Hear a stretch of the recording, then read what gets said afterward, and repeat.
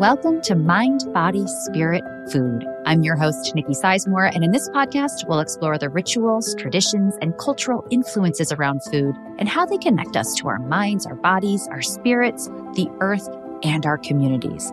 This is a space that's dedicated to bringing more presence, ease, and joy into the process of feeding ourselves. Let's dive in. Hello, and welcome back to the show. Okay, my friends, today's conversation is it's so good. It's filled with so many nuggets of wisdom. I really think that everyone listening is going to walk away with just one or two or more aha moments. I speak with Abigail Rose Clarke, who is a writer, somatic educator, and artist. She's been teaching somatics internationally since 2011, and her new book, Returning Home to the Body, Reimagining the Relationship Between Our Bodies and the World, will be released in January of 2024. Abigail and I discuss what it means to be in relationship, not just with other people, but with our bodies, with the foods we eat, and with the world around us. She describes how when we return to the body, developing a deeper relationship with ourselves, we open the door to curiosity. Instead of feeling like we need to control our bodies or the foods we eat, like through yoga, meditation, diets, cleanses, et cetera, we instead ask ourselves what we authentically need right now in this moment without judgment. We also discuss pleasure and how we often view pleasure as a commodity, as something we need to earn, as opposed to something that we can access for ourselves just by being alive. We touch on change and grief, the role of food in comforting us. I mean, there's so much here, but I want to get to the episode. I think you guys are going to love this one. As always, you can support this work by leaving a comment, by sharing the podcast with others, or on social media. That's actually incredibly helpful. You can rate the podcast in your podcast app, and you can sign up for the Mind, Body, Spirit, Food newsletter, where I go into some of these topics in depth, as well as provide weekly recipes and more. And if you become a paid subscriber for just $5 a month, you fund this entire ad-free space. And I'm so grateful for all of you paid subscribers. All right, my friends, let's dive in. Hi, Abigail. Welcome to the show. I'm so pleased that you're here. I'm so excited to be here. Thank you so much, Nikki. This is really wonderful. Well, I had the pleasure. You sent me a little sneak preview of your book, and I read the first chapter, and I felt like you were streaming through my consciousness. I am so excited to read this book. But before we dive into some of the topics that you discuss in the book and that I want to discuss here in the podcast, I'm going to ask you the first question that I ask all of my guests so we can get to know you a little bit and your relationship with food. And that is, what is your cultural upbringing and how did that influence your relationship to food? Oh, that's a great question. So I was raised in the United States on a small subsistence farm, only child of a single mom. So we raised sheep and chickens and goats. And one eventful year, we decided to raise pigs, which was its own chaos. And we had a garden where we grew a lot of the food that my mom would can and preserve. And my mom is like, she's part squirrel. She just is happiest in the kitchen when she's preserving food. So that definitely influenced my relationship to food. On the flip side of that, we were also quite poor. I think subsistence farming, it was real. And so if we weren't growing it, we were relying on food banks. And so there was this kind of dichotomy there of like high quality and fresh, and then, kind of the sad state of American food bank food. So it's been a complicated relationship. I'm rather public about the fact that I had a long eating disorder throughout my teens and then my 20s.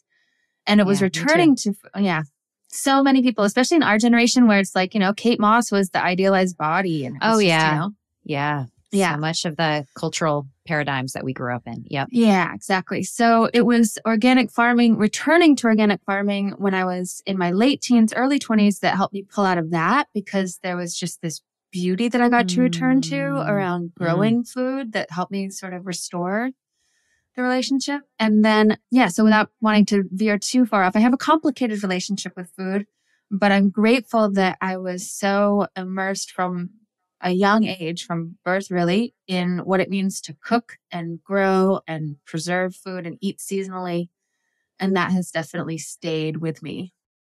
I love that. I'm so grateful that you were willing to share that. In fact, my first ever podcast is titled My Complicated Relationship with Food.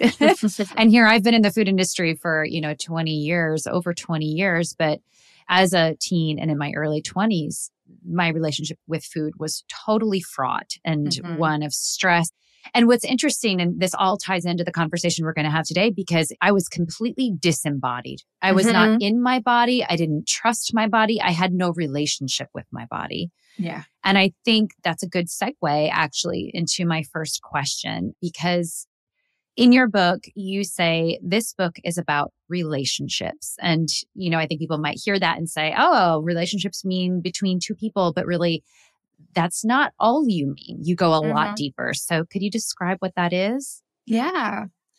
I relate so deeply to what you're saying about being disembodied and having a relationship with the body that was entirely externally oriented, which, as people were raised feminine and female in a culture that pushes that on women in particular, makes sense, right? We don't have to wonder why it happened. We can just acknowledge that it did happen. And so in the practice of returning to a relationship with myself, it's been about finding the ways that I relate to myself, within myself, and therefore to the rest of the world, not from an external place of like, how does this look? What do other people think as they see me in this space? How does this fit against a norm? But instead, to be in relationship means that we are in a reciprocal give and take. We're being changed by the other and then also just by the relationship itself. Like if I'm in a relationship with you, it's not just that you and I are changing each other. It's that something is being created between the two of us that creates something special and unique to us, right? So that's why like our best friends are just so magical to be with, because it's not just that, oh, I love you as a person. It's also, I love the version of me that I get to breathe into when I'm with you. So, we were talking about, just the fraught, complicated relationship to food, which is such a primal relationship. If you think about it, it's like, this is where the external world gets pulled into the inner world. And the body then is making all of these choices. What am I going to keep and make new cells out of? And what am I going to eliminate? What's going to make me feel good? What's going to make me feel bad? And it's so layered and fraught because of all the different ways that the culture relates to food. It's such a cultural thing that, I don't want to drift off. I want to come back to being asked more questions because I'm sure that it's going to be a conversation that is a give and a take. But the relationships are so deeply abundant in a multicellular organism. We are just made of relationships. And my body is being shaped and changed by everything, human and more than human, that I am in contact with, and also just in the general surroundings. To think of an individual, an isolated individual, is so far from the actual truth that I think that's where we can get into some of these more fraught, complicated paradigms, because it doesn't have a basis in reality, which is relational. There's so much here. I literally have goosebumps. And there's something that you said that I haven't thought about before. I talk about relationships, but I often term it connection within my own work, because I do believe that the more we can connect to ourselves, the more we can therefore create connections with the foods we eat, with the land, and therefore with each other. But what I love that you just said that I kind of want to reiterate to the listeners is that, yes, it's about those connections, but the connections themselves, the relationships themselves, kind of create their own energetic force. And I hadn't thought about that. It's not just you and I, but there's something about you and I together that has its own power.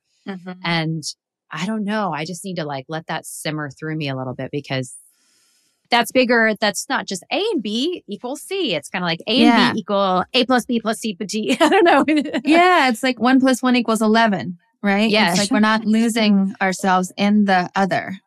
Right. We're creating something entirely different and more. Yeah. So where did this passion for relationships start for you? I know we talked a little bit about your background, a little bit about food, but, as I've kind of started to poke my toes into your work, you are fascinated with the body and with the relationships within our bodies and how that relates to our relationships outside of our bodies. So Yeah. why? Yeah, I do have a positive obsession, to quote Octavia Butler. She has a quote that I include in the book that any obsession can be good if it's a positive obsession. I'm paraphrasing there, but the body is definitely mine. I think it does relate to the realities of being an only child to a single mom living in a rural area.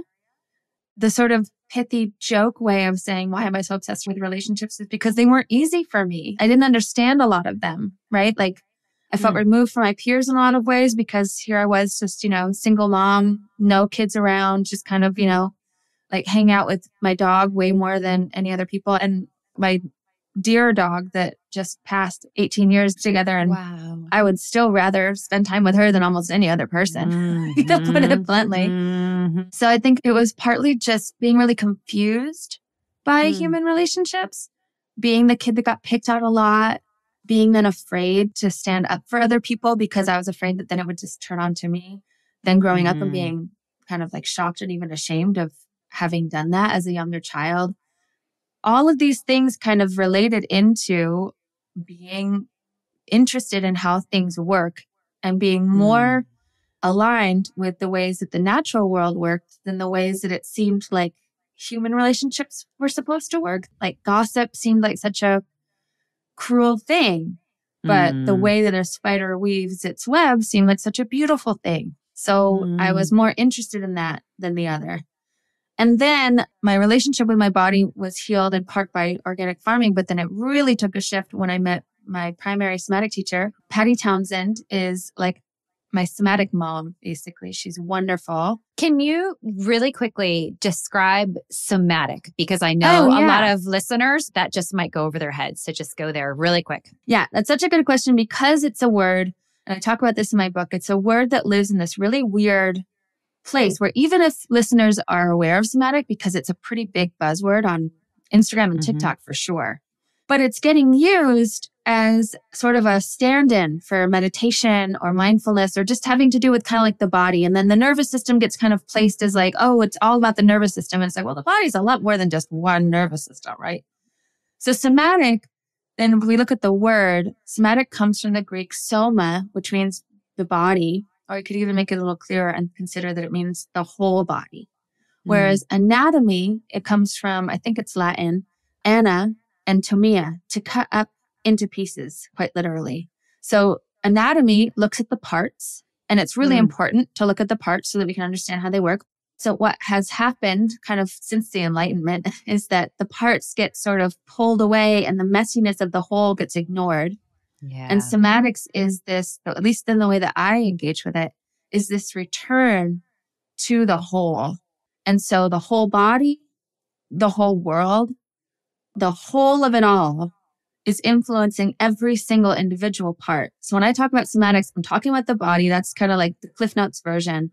But I'm talking about the whole of the body in relationship with every other body and the body of the world as a whole. Wow. Okay. Thank you. That's so helpful. And I think that's going to clarify a lot for people. And so you met Patty Townsend. She became your teacher. Yeah, she became my teacher. Thank goodness. Like, honestly, I had healed aspects of my fraught relationship with my body and food. I got started in yoga because it felt like, okay, well, this is the way that I can control my body through yoga and through fasting and cleanses. And I remember my acupuncturist at one point being like, you're pretty clean. Like, you don't need to do another cleanse. And I was like, what are you talking about? No, I have to that sort of fraught thing. Yeah. So Patty's approach to yoga, what she calls a body yoga, she developed it. And like, I suddenly was able to feel just how beautiful the relationship is between my body and the earth. And her alignment is much more relational than positional. So it's not just like, okay, put your arm here, put your leg there, put your other arm here, put your other leg there. It's like, can you feel how when you push into the earth is going to push back up into you? And then that's going to express itself in this relationship with space and gravity. It's not just like, okay, yeah, now you're doing the thing that gets called warrior two. It's like, no, this is going to grow and build and be expressed through you, which then also makes it so much more rich and alive and not just, oh, we have to be yin and yang in order to be able to do this stuff, right? It's like you can experience this from wherever you are in your own life and however it is that your body feels. So yeah, that was pretty essential. And it was a very central turning point in my life was meeting her for sure. What amazing reframe. I think still a lot of people who are listening without knowing, and I absolutely fall into this category and have fallen into this category. But when we think of movement practices like yoga, we often approach them as a way to control our body, as a way to meet these, whether they're physical expectations, as opposed to a way to get to know our body. And through that inquiry and curiosity to better understand ourselves. But then, as you say, once we better understand ourselves, we better understand the world. All of those relationships stem from that really authentic relationship. Yeah. So I love that. I think the way yoga is positioned often is to its detriment in some way, because I do think it is just about getting to know ourselves and getting to know our breath and all of that. Absolutely. But really, a beautiful thing of having the mindset and having the framework of somatics, meaning a whole, means that everything is related to everything else. And so we don't even have to just harp on westernized yoga. I mean, I could fill several podcasts talking about how kind of twisted a lot of that culture is. But we can look at how, westernized yoga focuses on controlling the body. So does, HIIT workouts. So does, like all of it. Yeah. And none of those things have to be that. No, right? Like exactly. you can work out from a joy, but food Yeah. too. Like that's like, your primary wheelhouse. Yeah. Like eating clean and intermittent fasting and, just all of the different kind of ways that we approach the rich and pleasurable and just deep act of eating that gets approached from a place of control, right? I need to eat this way so that I'm a good person. If I eat that way, I'm a bad person. I deserve this because I did this, but I'm being so bad right now. I can't believe I'm eating all of this. And it's just like, what are we doing? Why are we doing it this way? I've talked about that before on this fallacy that we have. This reminds me what you were saying is that food is transactional. Yeah. And what goes in must come out. We're told this all the time by nutritionists, caloric counts and all of this. And once you really start to feel into food, it is not a transaction. No. It is a relationship, but it is not a transaction. Yeah, that's beautiful. I love that. Hi there. I just wanted to pop in really quickly and let you know that an easy way that you can support this work is to sign up for the Mind, Body, Spirit, Food newsletter. In the weekly newsletter, you'll get brand new recipes each week, along with my thoughts, ideas, and practical tips for how to bring more ease and joy and freedom into the kitchen. The newsletter is free, although if you become a paid subscriber for just a couple bucks a month, you'll have access to the full recipe archive, along with Q&As, weekly threads, and other fun perks. And if you're already a subscriber, thank you. You can share the newsletter with your friends or even give a gift subscription. I've popped a link into the show notes where you can sign up. Thank you all for listening. And now back to the show. You say in the first chapter, this is just a line I love so much. You say, in returning to the body and remembering how to listen to our own blood and bones and glorious guts, we return to ourselves and to each other. We've already kind of approached this from a few different angles, but can you go into that a little bit more? What does it mean to return to ourselves? In light of what we were just talking about, like control and transactional relationships, even around something as basic and fundamental as food. Returning to ourselves, for me, in one key way, it's bringing a curiosity to myself and how I'm feeling as I'm feeling it. So that rather than being like, oh, I can't believe I'm being so lazy. I can't believe I've just been eating so much sugar. I can't believe I haven't worked out in several days. I can't just all those things, right? That kind of running monologue that can go and just being like, oh, I'm so bad. I'm so terrible. Oh, instead of returning to myself would be like, oh, hey babe, what's going on? Like, what are you needing right now? Right? Is this simple and has to be pretty continual, return, and I love the word return because there's movement in it. So you're returning to yourself and just being like, hey, I'm noticing that, like, I haven't wanted to get out of bed and stop watching my comfort show in a few days. Like, so what's up? Right? Like, really, what is up? Because sometimes I'm just exhausted and life is just really just hammered me with some punches, and maybe some time with my comfort show is really what I need. And sometimes I'm avoiding myself. Right? So I have often kept on my fridge a Venn diagram that says almost anything can be healing and anything can be an escape, right? Because we've seen it. Meditation, cleanses, eating clean can be an escape.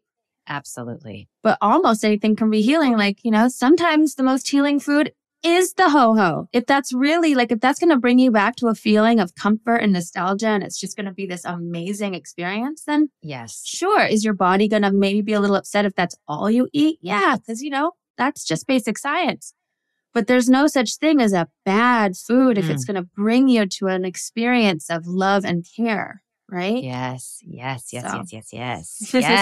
I love all of that so much because it's that approach that we have, that curiosity that we have. And I was just writing this morning, my newsletter that's going out this week, which when you all hear this podcast, this will be, a month or two old, but it's about that noise in our heads. I talk about food noise is the term I talk about in this newsletter, but also just the mental noise that if we're not aware of it can end up controlling our lives and we don't even know it. And that's certainly for me when I had an eating disorder in my late teens and early 20s. Food was like constant static in my brain. What should I eat? What shouldn't I eat? What's healthy? What's not healthy? When should I eat? And then I would eat and it wouldn't stop. And then it would be like, was that good? Was that bad? Do I need to work out? It was completely exhausting. And it wasn't until, even now within my life, I'm a very mental person. I love reading and studying. But if I'm not careful, that mental side of me wants to take over and wants to be like, all right, we're going to go do all of these things. We're going to get all the work done. And what happens if I don't see it, then I become very disconnected to my body, to my emotional body, to my spiritual body, to the other messages that have become so valuable as I live my life now in my 40s. But it's just that, I guess what I'm coming back to is like, we need to take that time we don't need to do anything, but I like to take that time to get curious about what that noise is. Where is that coming from? Is it an old pattern? Is it because I'm in a mode of fear? Is it because I'm stressed out? Or, what is it? And with having a massive amount of compassion for myself, because this is what we are. We're human and this is going to happen. Yeah. Like what a human thing to make a mistake, right? Yes. I remember I sent my former professor, I sent her like what I thought was the finalized draft. And she read it all cover to cover. Thank you, Barbara from Curtis, so much. And then she wrote me back and she was just like, hey, chapter 8. Like, she was like, you described this pretty much backwards. And I was like, oh no, it's so embarrassing. And I wrote her back. I was like, oh my goodness, thank you so much. I'm really so embarrassed. Like, I had all this like shame come up. And she was just like, oh no, I remember when you were my student, you said, oh no, it's just such a human thing to make a mistake. And I was like, oh, that's right. I did say that. And now when it's my turn, it's not human to make a mistake. But it was so sweet of her to just be like, oh, it's fine. No, it's fine. Yeah. I love that. Yeah. I love that. That's how we grow, right? It's such what a human thing to be a nervous, worried overthinker. Yeah, exactly. And that's where I think work like somatic work is really helpful especially for us mental people that love to get into the things. It's so fascinating for you because as you say in your introduction or in the first chapter that you love science, you love study. Our minds are critical for our growth and our evolution. And there is a balance there that often maybe gets neglected within our culture. Yeah, absolutely. I love science and I had major math phobia. Like the process of learning science in a group or math in a group is really hard for me because I learn it a little bit slower. And so I love science. And also some of my worst experiences have been in classrooms where I've been trying to learn calculus, like just trying so hard and not doing a good job at it. But I mean, the mind is amazing and methods are really helpful. Like the scientific method is beautiful in the way that it prioritizes the continual effort to move closer to the truth. If you realize that this is no longer true, that better research or better technology means that this isn't true anymore, we move closer to the truth now. Nothing is ever proven according to science. We just have these theories that have really been able to hold water over time, right? But in order for it to stay true, it has to continue to be true as we learn more. Otherwise, it gets adjusted. And I think that's so beautiful. Like, I think that is a really beautiful way to go about the complicated work of being a human. If it's still true, I'll keep on integrating it. If it proves itself to not be true, I have to let it go. That just goes right back to this noise, or maybe some of that noise that we have in our mental field sometimes is just old patterns. Old patterns are hard to let go. You know, we create these neural synapses that can be hard to change. But I, myself included, think a lot of people fear that change and fear that ability to say, this is no longer working. Let's pivot. I think that's a very scary place for people to go. Absolutely. It's a scary place to go. Okay. This is where I'd love to just share a little kind of like science nerdy thing. Yes. So in one of the chapters, I'm talking about the cell membrane and how cell membranes are actually this really beautiful proof that at the deepest level of our cells, we actually do understand healthy boundaries because cell membranes are adaptable. They're semi-permeable. They let some things in, they let some things out. They're able to respond to changing environments. It's really pretty amazing that at the core of us, we do understand this. It's a little bit harder, you know, once we get big and complex like the humans we are, but at the core of us, we understand it. But everything alive, actually everything is a carbon-based cell membrane. So fungi and bacteria and animals and plants, everything is a carbon-based life form. And carbon-based molecules allow for life to happen because they create both covalent and ionic bonds. So some bonds that stay together really firmly, but not permanently. They will change, right? But they're pretty solid. And then ionic bonds, and they change pretty easily, right? But without getting into the weeds of chemistry, anytime that a carbon bond changes, there's a release of heat and energy as the molecules try and find their balance point again.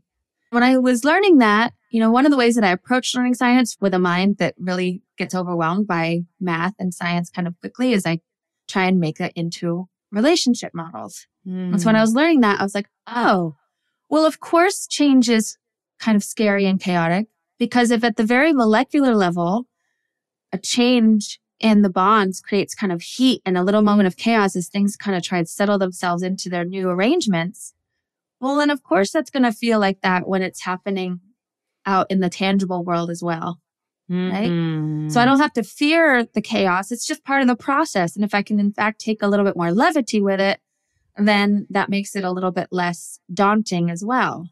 For me, learning that was a freedom to let go of the idea that I could somehow control my way into a completely easy life where I could handle anything as it came, right? Because chaos is just part of it. At the molecular level, chaos is part of it. So prepare for the chaos rather than trying to prepare your way out of chaos. I have found to be more helpful. And I still get it wrong all the time. But, you know, it's at least a little bit more helpful. To know that is part of the foundation of what we're built on. Yeah, like all life is change. Of course. Of course. Well, it does. It takes away the fear and it enables us to have agency during the time of change to be like, oh, okay, this is hard.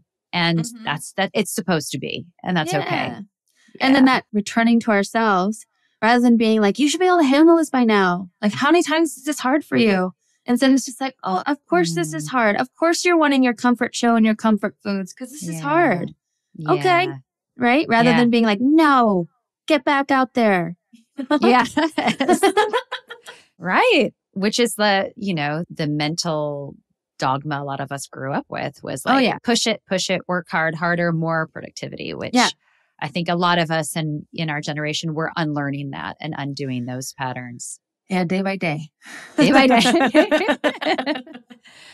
So I love to talk about pleasure. I've spoken a lot about pleasure in my own work. I do believe that within the realm of food, pleasure is a great way for us to connect to our bodies. But I also think that within pleasure, there's a certain element of resistance, of resisting cultural structures that tell us that bodies are meant to be controlled or dominated.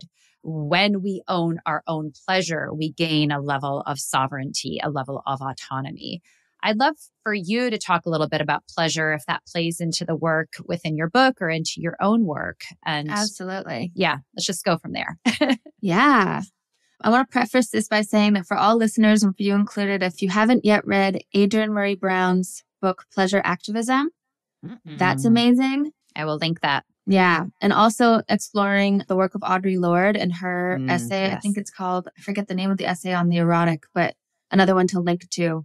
Because my work wouldn't be as rich and full of depth as it is if it weren't for Black feminist writers and thinkers, and those two are high on the list. Thank you. Yeah.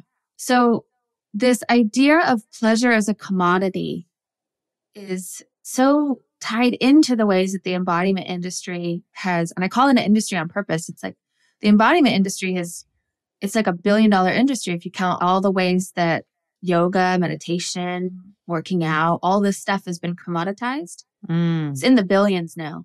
So it's an industry. When you have apps like Calm and Headspace that are worth, I think Calm crossed the 1 billion mark recently. When that's happening, we have to just explore. We have to put our good thinking caps on and be like, okay, where is this benefiting extractive capitalism? Where is this benefiting the idea that humans are meant to be productive and to serve this kind of like machine that makes a few people a lot of money, right? And so if you look at that, it's like, okay, well, some of these apps and classes and programs are really just trying to keep us productive and to eke out pleasure in our own productivity however we can, and then feel like we earned it. So I'm always enjoying something because I earned it, or sometimes because it'll help me work better in the future. So I go on a vacation because I earned it, and I use a vacation as like a time to prepare for when I'm going to go back into deep work mode. While that's not exactly untrue, there's a beautiful aspect. The body also teaches a lot about just cycles and how there's active cycles and resting cycles. The idea of pleasure as a commodity, it makes it transactional. Like you were saying, food is transactional. Yeah. So rather than that, if instead I remember that my body is alive with so many senses, and not just the external ones, but also, the inner body is sensing and feeling also. If that's happening, then now pleasure doesn't have to be something I buy or earn. It can just be something that I experience through being alive and in a body. To be alive and in a body can be really painful. I don't mean to imply that, it's always comfortable. It really isn't. And for a lot of people, it makes total sense that the body just wouldn't be a place that they can really comfortably rest into. And I can speak from my own experience is that if I explore the ways that pleasure exists just in the nature of being alive, then even when there's emotional or physical pain, there can still be a certain layer of pleasure available. And then when there isn't that, I'm more able to experience it and embody it more fully.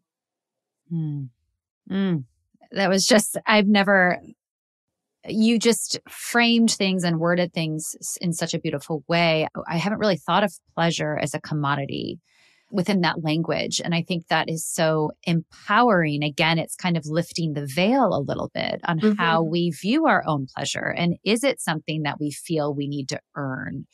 My dogma for a long time, I grew up hearing this, was work hard, play hard. And I absolutely hate that these days, because I actually want to, I don't know, work steady, play steady. I don't know that. I'm just pulling that out. But work soft, play soft.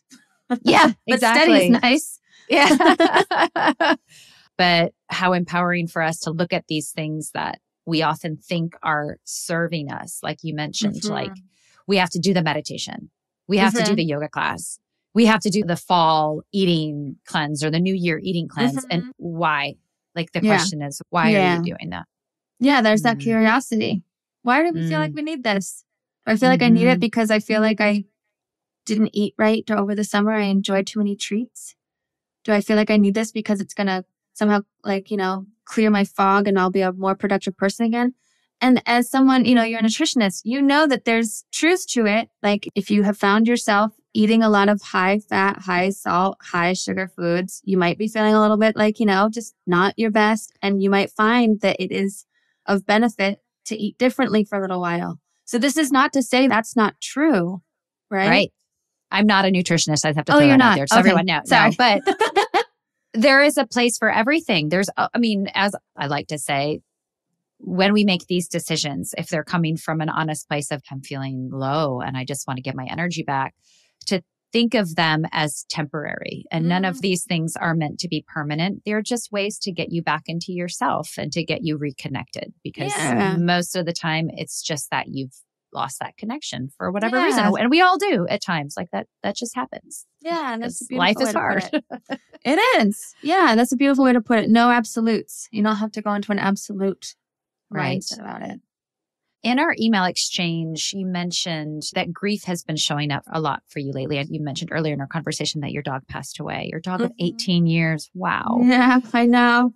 How do you think grief relates to this idea of pleasure? Does grief relate to pleasure? And is there a way to tie in food there? Yeah, I think we've all been in some pretty collective grieving, like since 2020, if not before that, right? So, and my dog, Lodi, she was awesome. We did everything together. We traveled all over. I was joking with a friend recently that the only modes of transportation that she was never on was a cruise ship and a helicopter. Because those are the only modes of transportation I've never been on. So yeah, we did everything together. She was just like this bundle of joy and just so awesome. We lived in a touristy spot in Mexico for a while. And I know that she's in so many people's vacation pictures because I would see people taking photos of her because she was just such a happy dog. Oh. So, her loss, even though it's for a 50-pound dog to make it to 18 years is pretty impressive. It was still so hard for me, even though I knew it was happening and she let herself get old nice and slowly. It was still so sad and so such a wild ride and just this kind of closing of an era. And also, interspecies love is a really deep love. There was a love between us that now, like we were talking about at the beginning, it's like the relationship wasn't just her and me. It was also this bond that we created together. And I had to say goodbye to that in the physical form. Yeah. So, and then grief when it hits is so rude, honestly. It's just it's not polite and civilized.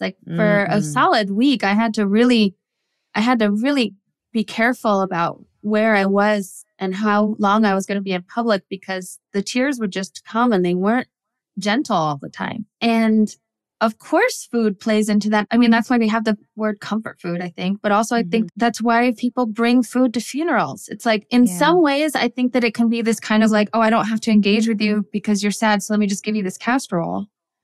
But in other ways, the day that she passed, my partner, who was just a true hero throughout the whole of it, also left, went and got food, came back and made an amazing dinner. And it was the first time that I'd had real food in days because I'd just been sitting with her and kind of being in that process. And it was such an act of love. Feed me so well. And I think about that too. When I've had other losses, my people who are like my family in Mexico, I remember when I had a loss in my family, I told them and then they immediately a few minutes later, they called out to me. They're just come on, there's food over here. And they made sure I ate. And then they just encouraged me to go take a nap. They were okay, I think it's probably time to rest. And it's such an act of deep care to be okay, you're not going to have it in you to cook right now. So we're going to feed you. And then you might also not really know what to do with yourself because it's middle of the day on a weekday, but you should go sleep, right? Those kinds of just, that's why we need each other, especially in grief. But so, of course, food is related to grief.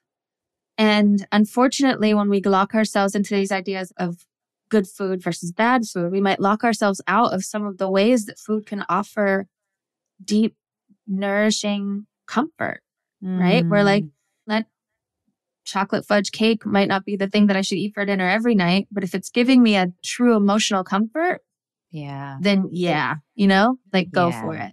I feel like I could talk to you for days. And I have no doubt I could, but we have to wrap things up, unfortunately. Before we do that, could you just let people know when your book is coming out, where they can find it, where they can find you, and all of that good stuff? Yeah. So the release date is January 9th, 2024. You can buy it wherever books are sold. And a really great way to help new authors of independent publishers, because my book is published by North Atlantic Books, but it's distributed by Penguin Random House. So they do a great job. It's everywhere. You can find it anywhere. But a really great way to support authors, me and anyone else that you want to support, is to go to your local indie bookstore and ask them to carry it. And that way, it just kind of gets the word out.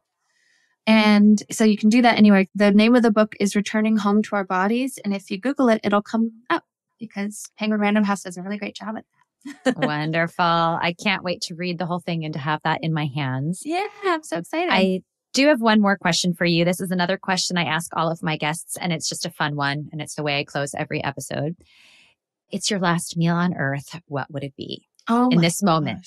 In this moment? Yes.